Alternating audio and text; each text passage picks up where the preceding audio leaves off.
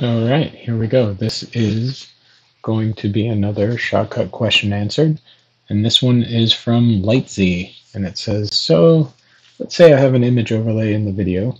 I can fade it in, but I want it to be kind of a scrolling fade in, so that it appears in full opacity, just animated, appearing from left to right. Is that possible with current filters? Got a couple of answers. I think this one here with Mask Simple, this is an excellent answer, came from Lucian, and it was to use Mask Simple to keyframe the horizontal, set the width and height to a maximum softness, and minimum keyframe to horizontal. And then go ahead and keyframe the values and bam, you have it, left to right. Tim Lau tried, he had text scroll in from left to right, but the response was, no, that's not what I want. I actually want the image or the text to be static, and I want the fade to be what is animated. So let's see if we can do that in Shotcut. I have a pre-made project. I've got just a few things in my playlist, some things that I'm going to play with, a static image, a static background. I have a video that I can put in there because I figured it'd be fun to do it with a video instead of just static images or text. And let's see what we can get. I'm first going to pull this video of an earthquake into my film here, and there's a person there. So first thing I'm going to do is I'm going to crop out this video. So I'm going to add a filter, and I'm going to add a crop. Here we go. Let's do just a rectangle. I'm going to select, let's do something in this range for this image. That's fun. We'll be able to see the movement if I just put it here on the truck. And then I'm going to choose a chroma key that's not going to interfere, because you see there's a black tire in that picture. So I'm going to go ahead, put that chroma key to that green. There we go. That's great. That's our padding background color. Now that's going to let me put in a chroma simple and use that same color, and there we go. Now I have a cropped film on top of my background, and this could be a film in the lower track, or it could be static in the lower track. It doesn't matter. It's not really where I want it. Let's say I want to use it down here in this bottom corner. That's going to be simple. I'm going to use the size, position, and rotate. And then I'm just going to drag it down into that area where I want to have that film display. Great, that looks good. Not a problem. Now that it's there, it's time to go ahead and do what the question asked. And just as a reminder, the question was, can we have a scrolling fade in so that the fade in is what's animated, not the actual image?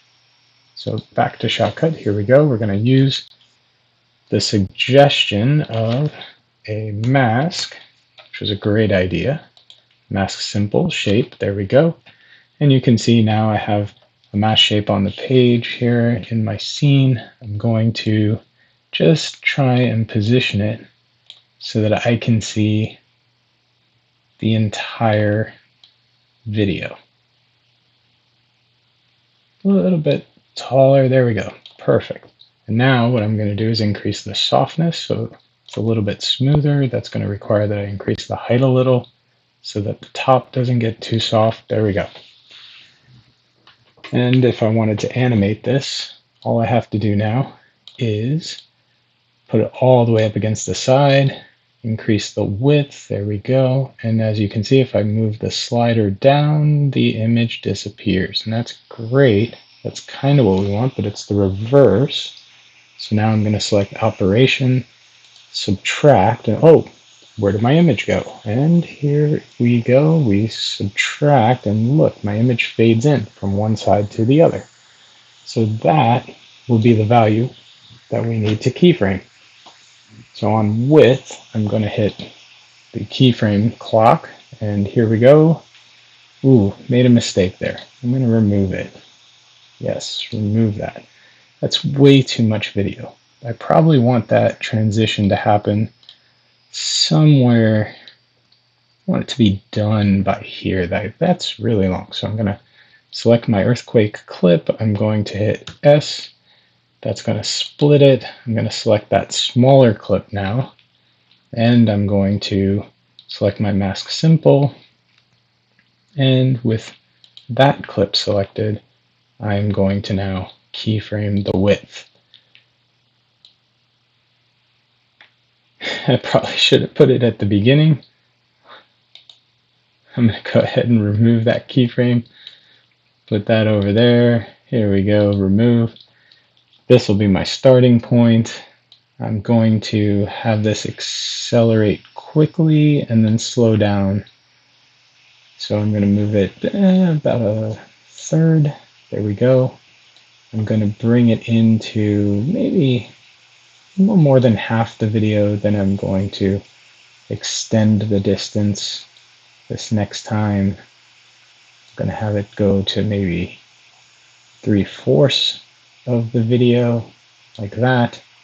And then I'm going to have it finish with the video fully visible, just like that. So let's go back to the beginning, hit play, and there we go.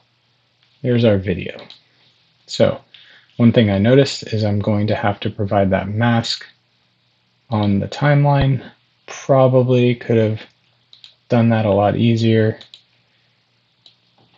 but I can just do that. So there we go. Just go back, select mask simple, select the larger piece of the timeline, put the width all the way over. That'll be seamless, no big deal. Probably I could have left it at 100% like it is, then split it, gone back and edited only the piece that I wanted to make my transition, but there's always more than one way. So let's see how this looks. There we go, we got the truck.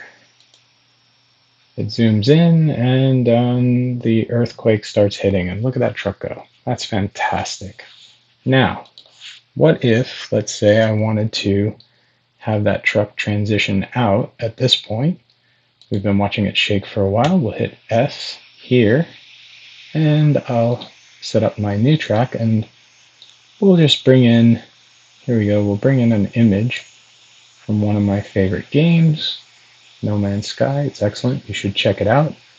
I'm, of course, going to put a filter on there, change its size and position. So size and position. I'm going to shrink it down to about the size of the truck video, like so. Going to position it there, and let's see if we can get these somehow to one transitions out while the other transitions in. I actually have absolutely no idea if I'm going to be able to do this. I haven't tried it before, but I'm feeling pretty good about it. Going to go to the end, select my truck clip, split it. Going to remove what's under. Maybe I'll remove it once I've got the animation done on the top piece. Let's do that.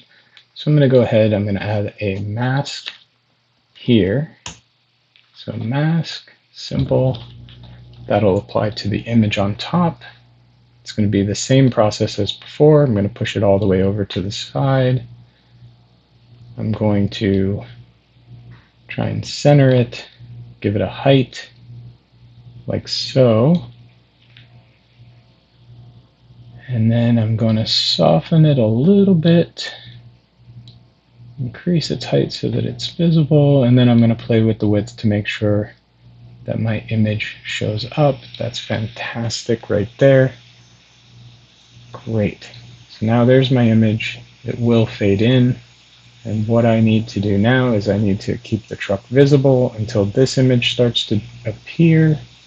And then I'll make the under image disappear. And hopefully that's going to work out well. So let's see. We'll put this on subtract so I can know what I'm dealing with. There's that image. Great. Fades in from that side. And now, like I said, I'm flying by the seat of my pants here, so we'll have to try and figure it out. I have to animate that. So let's select No Man's Sky, still image, mask simple. We'll go to keyframes. I'm going to start that keyframe on width, and I'm going to bring that keyframe in. Let's have it come in right about here. And let's subtract the width. There we go. We'll do this one pretty quick. So right about there. Go to the next. And we'll have this one slow down as it gets to the end. Slow down pretty significantly. And at the very end, 100% visible for sure. Good. All right, so that'll give me an idea. Now I can come back on my timeline and let's see how that looks. All right, so that comes in like that. A little bit quickly at first, and then it takes a while for it to fill in and finish, and then we're going to want that vehicle to be disappearing as it happens. I'm going to select the video of the truck shaking in the earthquake. I'm going to hit split at this point because I know that's when No Man's Sky is visible, 100%. I'm not going to need these anymore, so I will remove them using X, like so, and there we go. So by this point, we're going to want that truck to be wiped away. Probably made a mistake there. Just going to give it a quick undo. I'm going to delete that. I probably want those extra seconds there to merge. So here's a little trick. I'm going to select both of those. I'm going to hopefully merge. There it is, more, merge with next clip. Good, there we go, back together. So let's see if we can figure this out. We have to get that truck to disappear as the image above appears. So let's start.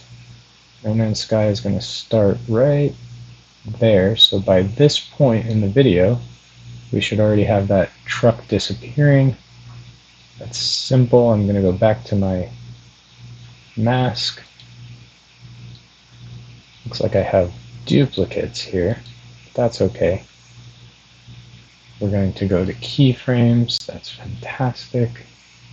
And it's, that's why. Okay, that's fine. I can handle this. Think. Well, maybe I can't handle this. Now I'm making a mess.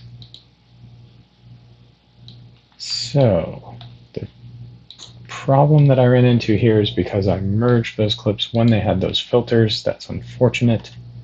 I'm just going to give it a Control Z here. I'm going to go back until I have that all in one piece. That's fantastic. And I'm just going to select this clip. I'm going to go to the end. See, there's no problem. You can always recover, always. Not a problem. I'm going to remove that. Check this. Look, back to just my 4 masks. Fantastic. A little Control Z never hurt anyone. Don't be afraid to use it. And now back to where we were. We're going to select the earthquake. Shaking clip. We're going to go back to mask simple. We're going to go into our keyframes. And so by this point in the video, I should already have a setting. So first things first, I'm going to come in here and I'm going to hit a keyframe. Then I'm going to slide, I'm going to scrub until I just start to see No Man's Sky right there. That's where I want to see it. And then I'm going to walk this filter from the 100 side, so I'm all the way from the other side of the video, and I'm going to start walking it. So it's got to start somewhere in here. I'm probably going to have to put override in just so I can see where it is. There we go.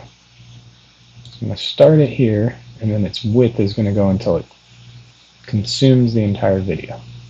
So we'll do that like that. So I'm going to switch this to subtract again, now that I have an idea of where it's going to be. And we're going to make it start to disappear, but just trail behind a little bit like that. Then we'll continue on. You'll see No Man's Sky is starting to come in. And then, of course, what I'm going to want to do is keep pace with it. So I'm going to fade that video just slightly ahead so it looks like No Man's Sky is consuming the truck video. I'm going to play ahead a little bit further, and I can see that No Man's Sky is starting to fall behind. So I drag that width a little bit more. And then pretty soon, No Man's Sky is at 100%, and my truck video should be invisible, just like that. Now, play it all back, and here's what it looks like. It looks like No Man's Sky has replaced the truck video. Now I will go back to my timeline, and as you saw, No Man's Sky disappeared there. That's easy enough. I just copy that clip, go to its end, like so, Control V, and then it'll have filters, but I don't need those filters. I need the size and position. I don't need the mask. So I can just remove the mask like so. And there we go. That'll extend beyond. And then here's our finished view right here. So we have the shaking, No Man's Sky comes in, and it erases the truck video just like that. So I hope that explains how to do several things: to crop, to use chroma, key simple, and to use size and position, and then to use a mask to create an image that fades in from left to right. Have a great day. I hope this really improves your projects. I hope you go crazy with it. And it would be really awesome if you would post in the comments a link to a video that you create with these tips. That would be really great. Thank you so much. Have a great day.